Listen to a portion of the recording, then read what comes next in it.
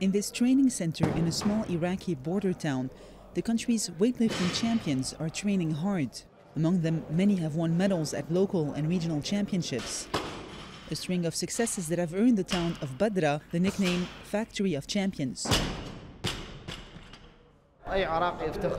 All Iraqis are proud of Badra's champions, who laid the groundwork for the sport and made it specific to the city. God willing, we will continue to contribute to weightlifting in the country. This small town of 15,000 residents, 10 kilometers from the border with Iran, is not much more than one long road lined with small shops and cafes. But its weightlifting training center is a major source of local pride. Many champions, past and present, train here.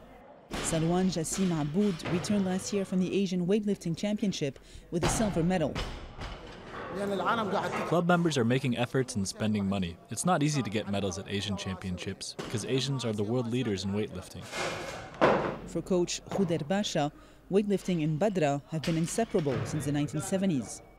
But the budget is not up to par despite proven success. Basha says national sporting authorities have been neglecting the town and its club. I think the financial support provided to the club is very insufficient. The club is rich in champions but poor in funding. Many individual efforts are made by the club president and the administration in general. They're the ones who try to allocate small amounts of money to keep the sport alive.